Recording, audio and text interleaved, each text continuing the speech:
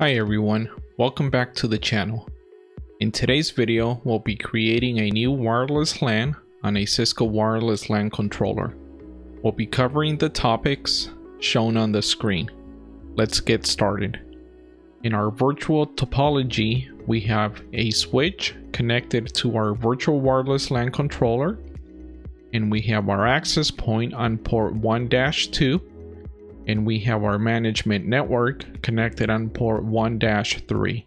The management and access ports are configured on WLAN 10, and our controller is configured as a trunk. We'll be using WLAN 10 as our management network, and we'll create a WLAN interface with our network. Next, we'll configure a DHCP pool for our clients.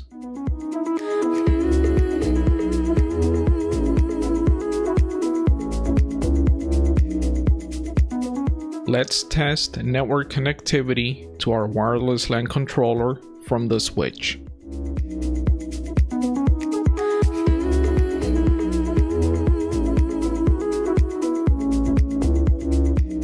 Our controller's IP address is 192.168.10.10, and we have connectivity.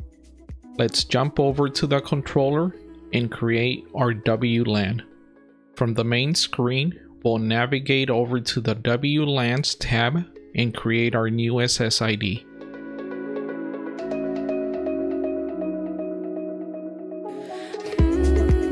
We'll give it a name of Wireless Lab. In the General tab, we'll select Enable to enable our SSID.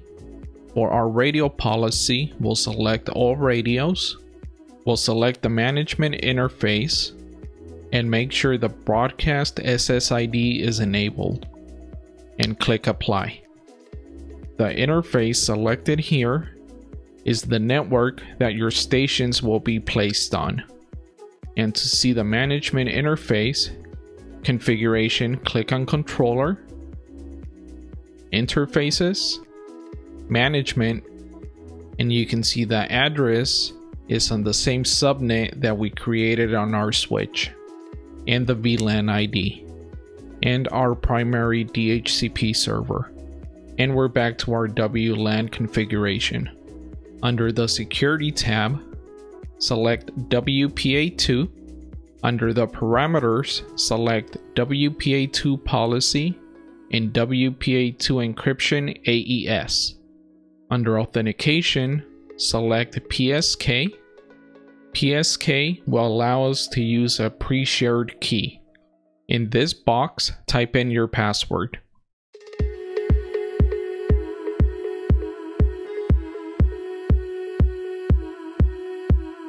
And click Apply.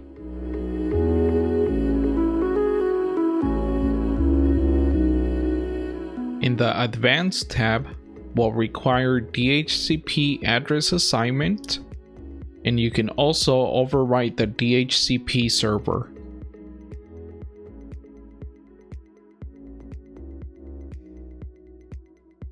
Click Apply and save your configuration.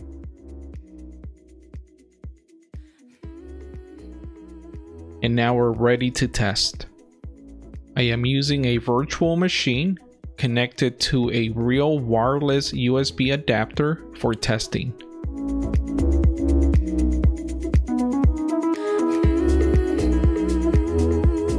We can now search for our wireless SSID and connect to it.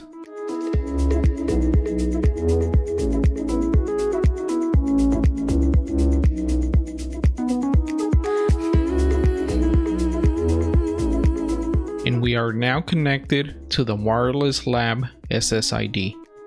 Let's check our IP address and test connectivity back to the switch.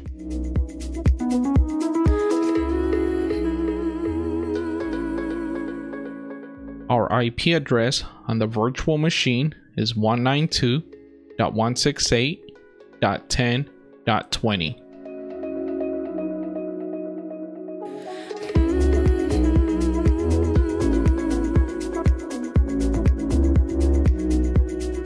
and we can ping our switch at 10.5. Now let's go back to our controller and verify that connection. From the monitor page, click on Clients, and we can see our client with IP address of 10.20 and the MAC address ending with 0 Delta Echo 6, and we can see the same 0 Delta Echo 6 back on our virtual computer. If you click on the MAC address, we can see more details about the connected station. We can see the SSID it's connected to, and we can verify that it's using WPA2 with AES. And back on the monitor page, you can see the number of clients connected to the WLAN and the total number of clients connected to the controller. Now let's jump over to the console and verify the wireless computer. From the console, you can type the command show client summary. This will show us our connected clients, and if you want to see more detailed information, we can copy the MAC address.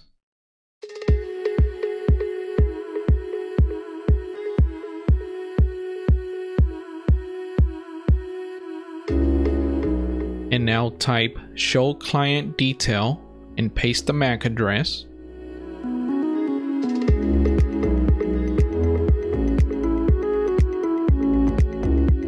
And this will give us more detailed information.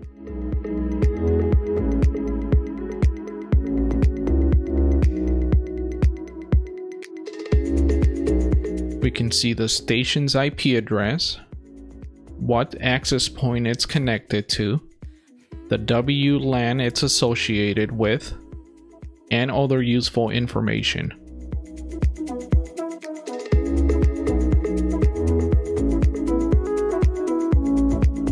That's been it for this video.